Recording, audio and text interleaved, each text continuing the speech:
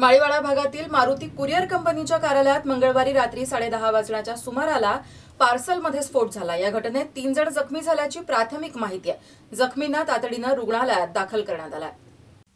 अहमदनगर शहरातील माळीवाडा भागामध्ये मारुती कुरिअर कार्यालयात रात्री 10:30 वाजण्याच्या सुमारास पार्सलचा स्फोट झाला आहे।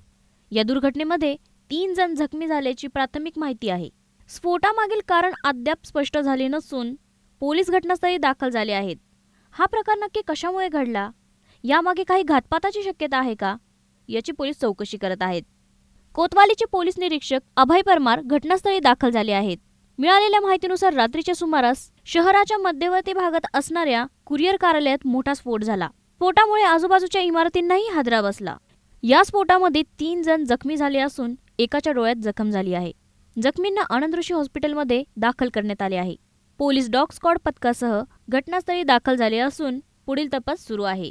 प्रतिनिधी गणेश राठोड, ब्युरो रिपोर्ट, अहमदनगर।